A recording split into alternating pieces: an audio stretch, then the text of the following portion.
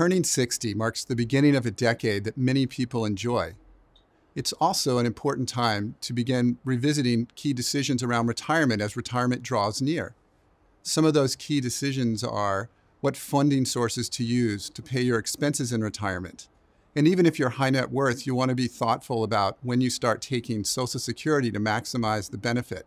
The 60s are also an opportune time to revisit your estate plan and make decisions about what areas to update. We'll talk about these and other topics today with financial planning expert Jody King. Jody's the Vice President and Director of Financial Planning at Fiduciary Trust. And I'm also joined by John Morey. He's Head of Client Service and Business Development at Fiduciary Trust, who will lead the discussion with Jody. Over to you, John. Thank you, Todd. It's wonderful to be here with you, Jody, to discuss such an important topic. Let's start with retirement. For people in their 60s who are nearing retirement or in retirement, there are many things to consider. What are some of the key questions they should be asking? Thank you, John. At the very beginning, when do they plan to retire? Are they already retired? Or are they wanting to continue working for how many more years? Begin with that question. Then after that, start to think about what's retirement going to look like for them. Are they going to continue working part-time? Are they they have hobbies that are going to fill their time? Will they be golfing? What exactly will the activities look like? And what will their life look like as they go through their retirement years? And then where do they want to live? Do they want to live in the warm climate, in a colder climate? Do they want to be near family? If they have any health or mobility concerns, they should obviously take that into account, but basically need to start to picture how their life would be and then start to think about, how they're going to meet those goals along the way. An important component, I think, that people sometimes overlook is income. So income, earned income through their entire life is important, but now that income goes away and they have to rely on their savings and their retirement accounts, how would you advise people to deal with that? That's a big mind shift because you've been accumulating assets all during your working years. And now you're kind of shifting from that phase where you have that steady stream of employment income coming into relying on your nest egg. And if you have a sound financial plan, you should be comfortable doing that because you should know exactly what's available to you and how you can work with that in the best way. So what they need to do is just kind of start to think about the fact it's okay to start to spend that. What I find a lot of people feeling most comfortable with is, a monthly amount being deposited into their checking account, almost like their paycheck, if you will. But it kind of helps them to budget and helps them to understand what the cash flow is going to look like. And then again, like I said, if it's part of a sound financial plan, they can feel comfortable with working with that and using those assets, as well as Social Security and some of the other income sources that might be out there for them. So speaking of Social Security, a high net worth individual may not rely on Social Security, but they still have to take it. People still have to take it. How do you advise people to handle Social Security? Absolutely. And Social Security is very important. If people have paid into the system, they want to take the benefit. Your full retirement age, you have a full retirement age in the Social Security system that's based on your year of birth. So depending on that, it will depend on how your benefit is calculated exactly. You can take a benefit as early as age 62.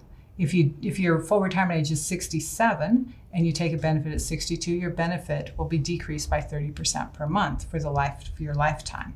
The other option is you can wait and take Social Security at a later date. So you can wait beyond your full retirement age and actually receive delayed retirement credits for that. So if you wait till age 70 and your full retirement age is age 67, you can receive up to 24% per month higher in benefit amount. And again, that continues for the duration of your lifetime.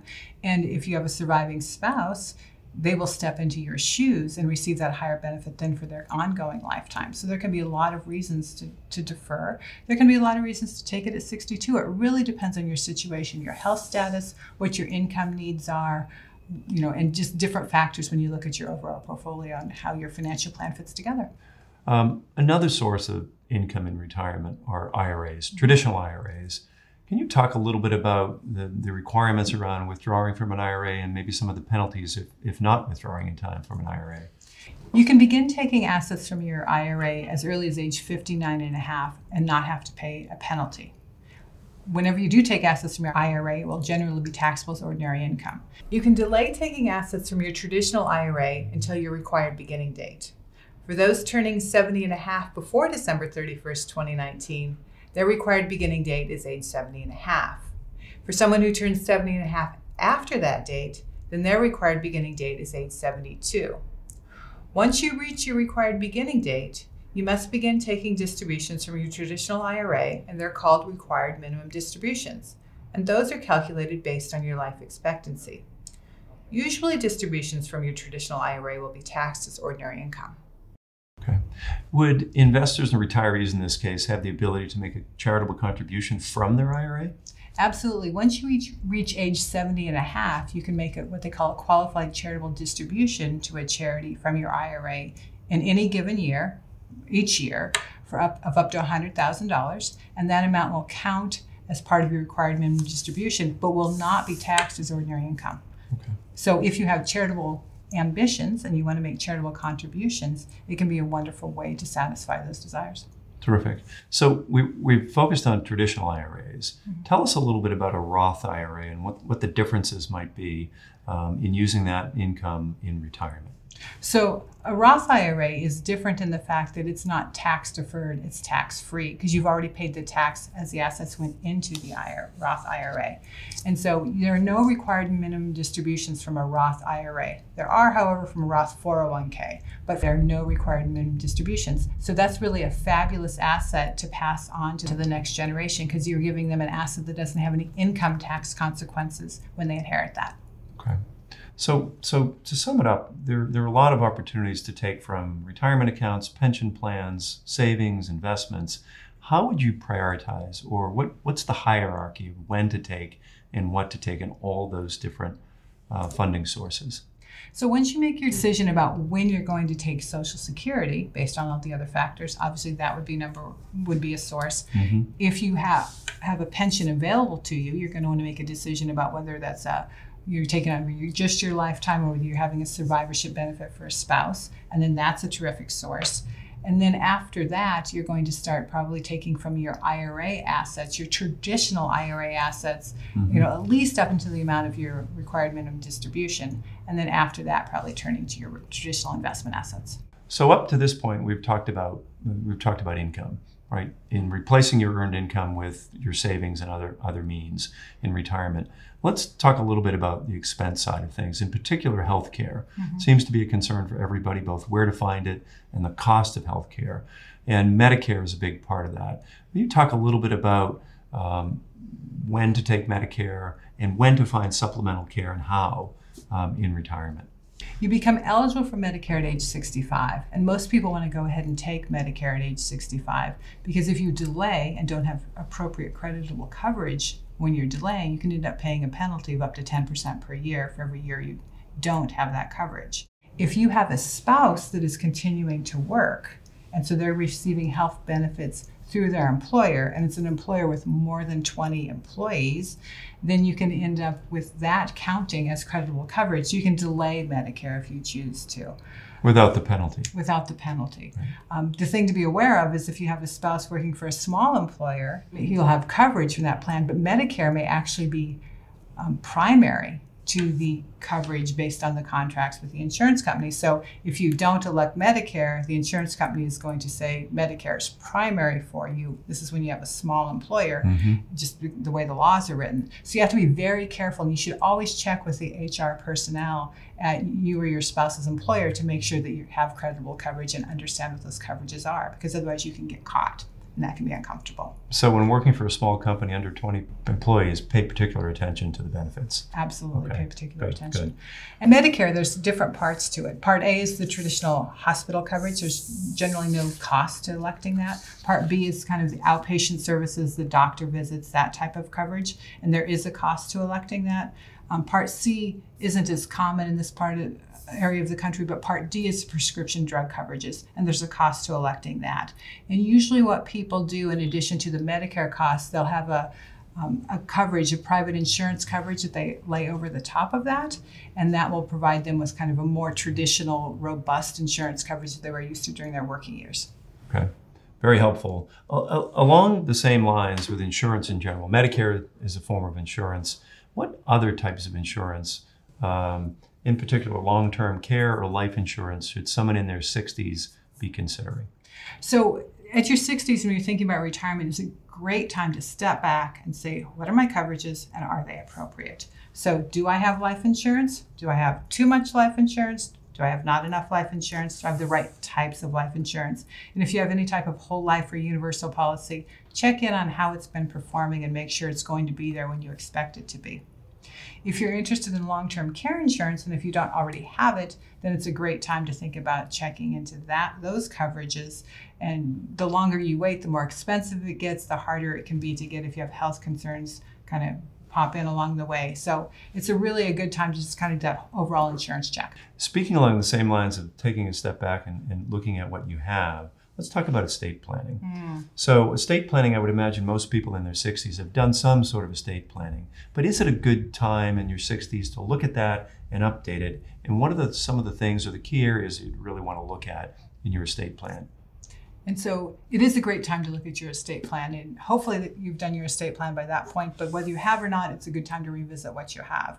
So you should be thinking about as your children have aged, as your grandchildren might have aged, and you've gotten to know who they are the terms of your estate plan based on your wealth and your goals, are they appropriate? You should revisit whether the appropriate parties are named in your estate plan. So not only who's going to be receiving the assets, but do you have the right executor or personal representative in place? Do you have the right trustees in place? Do you have the right person named in your healthcare proxy? Have you actually communicated with those people about what your wishes are? Those conversations are extremely important.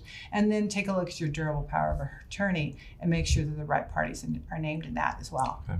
So at what point and to what level do you bring your children into the discussion about estate planning? So that's a really good question, John, because I think it's very individualized by family about when the right time is to have those discussions and also about what level to have those discussions. It's important to make sure that the next generation is ready for the wealth and that they're ready to step into the roles you want them to. And so having those discussions sooner than you're probably ready to have them is important and may depend on your level of wealth as far as exactly how you disclose that and what type of information is involved in those discussions. Okay, very helpful. So let's talk a little bit about care and support. Most people in their 60s are healthy enough to live independently. However, as they approach their late 60s, they may be considering where to live and what conditions they live in. How does one think about that, determining where to live as they begin to age? You know, I think that as people begin to age, it is a very appropriate time to think about where they want to live out the rest of their life. And, you know, sometimes they'll have multiple homes. Sometimes they're picking one location. Do they want to be in Florida now? Do they want to be in Northeast? Where do they want to be? And so having discussions and thinking about how you would picture your life going in those various locations. Do you want to be near family? Do you want to be in a warmer climate? And making those decisions along the way.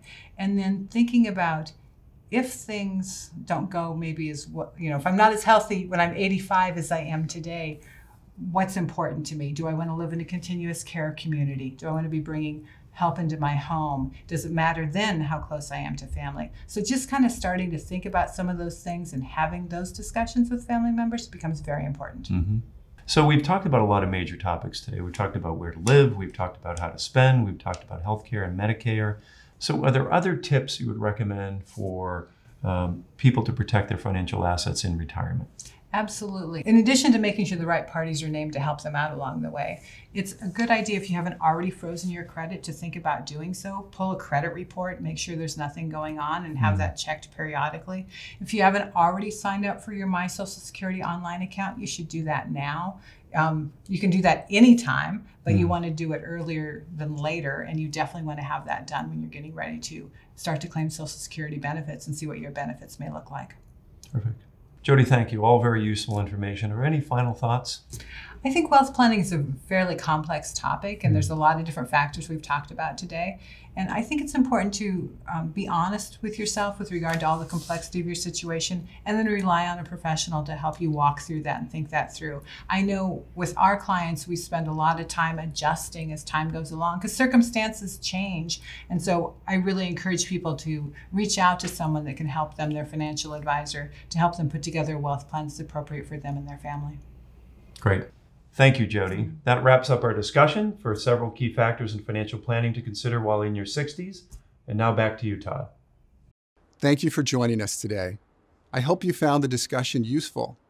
You can find access to these insights and other topics on our website at fiduciary-trust.com. I also encourage you to reach out to a fiduciary trust officer who can help you, or you can reach out to us at the contact information on the next screen. Thanks again for joining.